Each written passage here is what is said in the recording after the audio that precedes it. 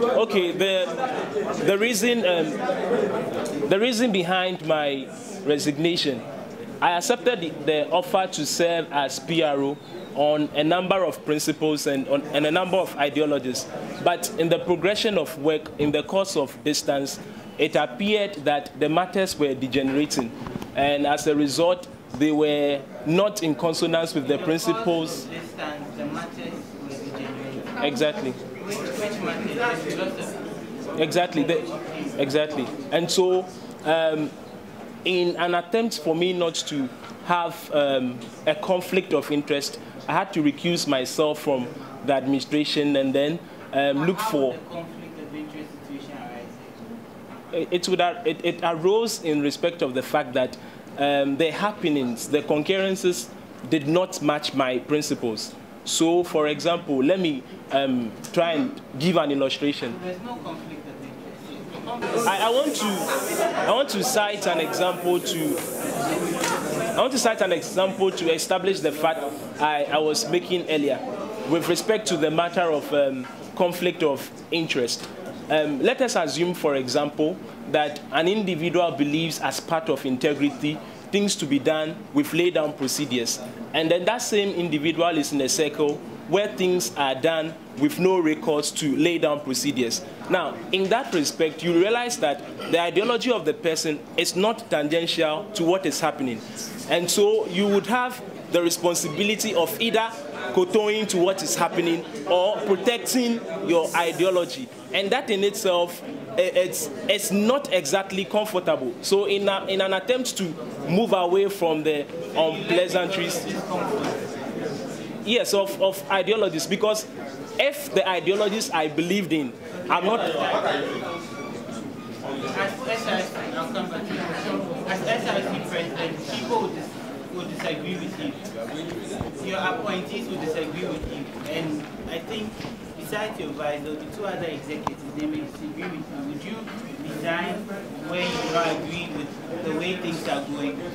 Resignation, let me state that it's the last point of call if all other remedial measures are not duly exhausted.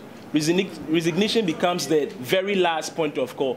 So in the instance of my resignation as PRO, I attempted to exploit other alternative measures which were not fruitful. In essence, they didn't bring anything material to bear. So I had to resort to the very last option of a resignation. And so that is the issue of last consent. How, after you resigned, besides being a GA member, how else did you serve students? Okay, after, yes, it's very clear.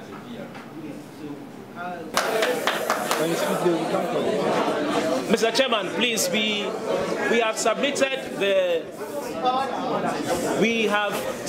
the relevant documents.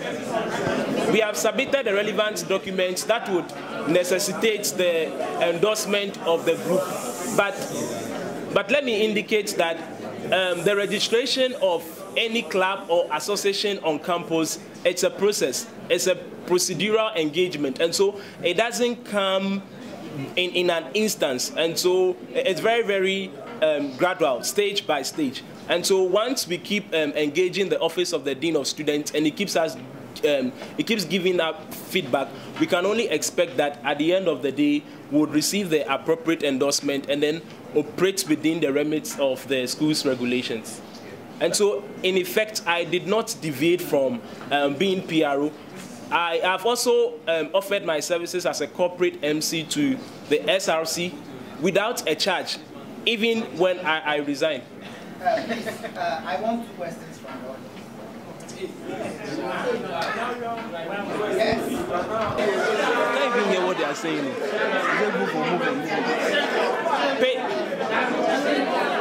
Page 81, Article 66 of the SRC Constitution, invest in the PRO, the mandate of invest in the public relations officer, the mandate of acting as the individual who is charged with the responsibility of handling information and by far communication of the Student Representative Council. Now, in addition to that, the public relations officer is also the press and page, Article 66, page 81. Yes, the public relations officer also doubles as the press and information secretary of the SRC. So, for example, if you check Article 18, which guarantees the organization of presidential message programs such as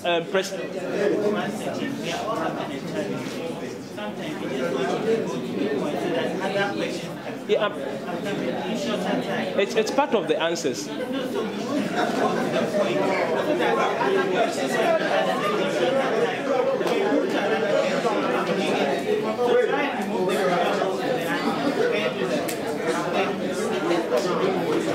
Okay, so apart from serving as the chief linguistic code of the SRC, the PRO is in effect the press and information secretary of the SRC, and also he has oversight responsibility in the management of Radio Univers as well. So in general, anything that has got to do with communication and information is the work of the PRO. Now, the second question on my personal evaluation of the current SRC administration, let me first of all indicate that in a typical examination setting, it is very unfair to begin to assess the efforts of the candidate when the examination is still in progress. It is after the end of the examination that you can have a complete compilation of the efforts of the candidate, and then you grade him as such. That, however, does not mean that I do not have an opinion on... Bear witness with me that if you have exams to write, we are writing exams, and then you have 30 minutes to answer questions, it's left with 4 questions for you to answer, and it's left with 5 minutes for you to answer those 4 questions. It's not possible for you to answer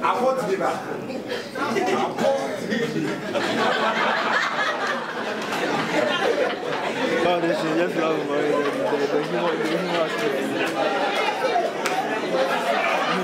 Well, that depends. That is very true, but all of that depends on the nature of the question. You would appreciate that if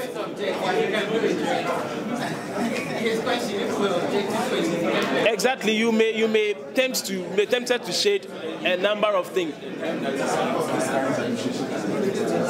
Because I believe so, because as at now, there is information that the budget that was even approved by the General Assembly is yet to be expended. And most of their projects have been captured in the budget. And if the money has not been given, why does anyone want to be prejudicial to judge them? Let them have the opportunity of the funds. Let them execute what they intend, what they purport to do. Subsequently, would have an overall evaluation of them. Then I would be able to pass a very informed remark on their performance. My question is,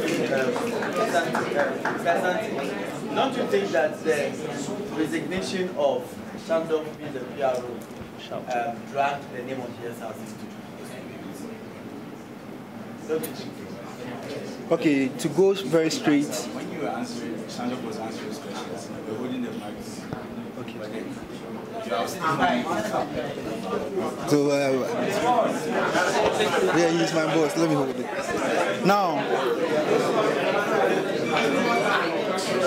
Now, to go very straight to your question, one thing I believe that Shandor did, and he has explained just right now, is that he said, in no uncertain doubt, that there were conflict of interest in this regard. So what he did, in a way, I wouldn't say drag the name of the SRC down. Okay. There is conflict of interest.